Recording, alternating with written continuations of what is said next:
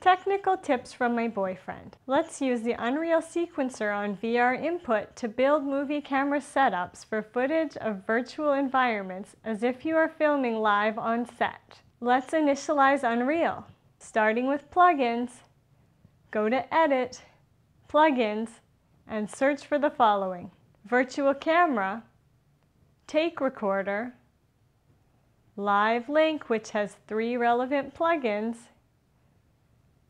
OpenXR. Now you won't need the Oculus plugin, even if you're using an Oculus controller like I am, but you will want to enable the Steam VR. You'll see why later in the video. And finally, let's add Remote Session. In your project settings, we can help the real-time data reading feed with the following change: Engine, Rendering, Default Settings, Advanced, Frame Buffer Pixel Format, 8-bit RGBA. Now that Unreal is initialized, let's initiate the virtual production camera. Enable Live Link. I am using Unreal version 5.1 and will be until version 5.3. According to Unreal, there are conflicts with the 5.2 version of Pixel Streaming that requires workarounds for Oculus VR, which becomes too much of a hassle to train here. So, I'll be sticking to the stable version of 5.1 until new AV codecs are promised in version 5.3. That being said, the new updates in 5.1 create a messy pixel streaming interface too. So, unless you're tracking in-camera lenses information or focal points, I'll be setting up my virtual production camera without pixel streaming. That is why I mentioned enabling the deprecating Steam VR plugin. We enabled the Take Recorder plugin for functionality, but we won't be using the actual interface for any of our recordings. So, I'm turning off the Take Recorder window. Build a new Vcam camera. I have a full tutorial on building Vcam cameras for Oculus, so feel free to take a look at that video if you're unfamiliar with the creating a new virtual production camera. Add a new Vcam through the Virtual Production submenu. Go to Vcam, Output Provider, None. Turn off pixel streaming. Turn off pixel streaming from the Live Link. Change Live Link subject to a VR controller.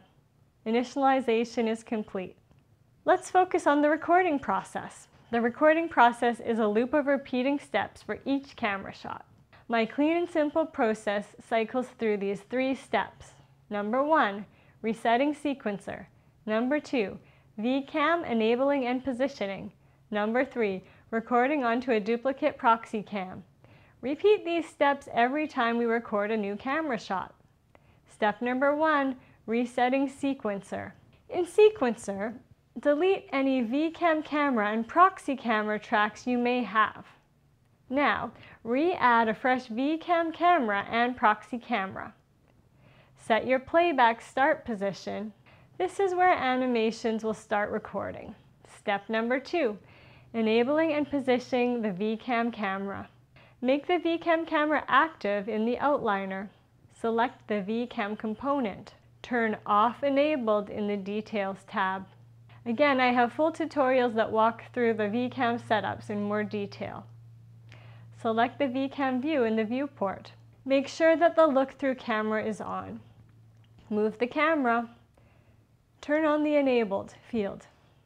The proxy camera will automatically be spawned by Unreal to match the Vcam position. Sequencer recording will be using the proxy camera, something to keep in mind. What you record may be obscured or covered up with other camera shots in your sequencer.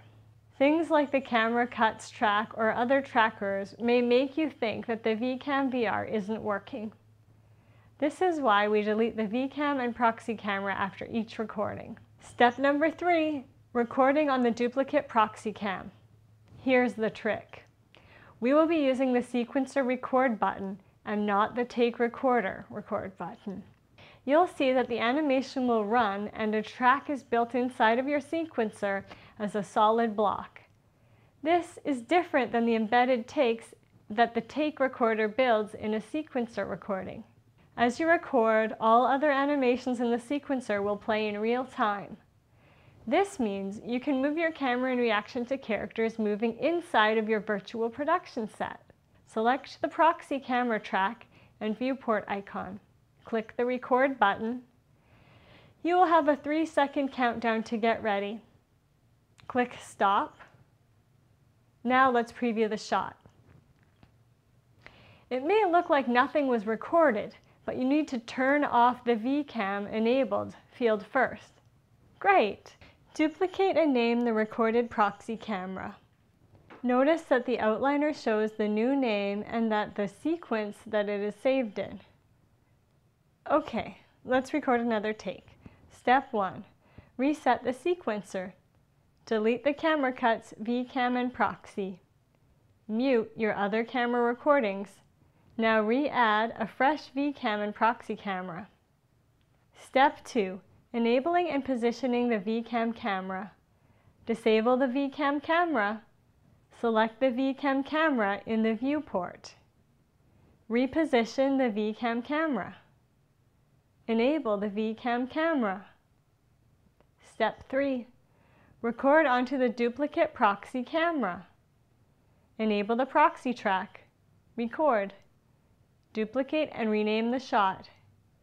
Continue through all your shots. Finishing up. Now, we have a set of normal nonlinear edit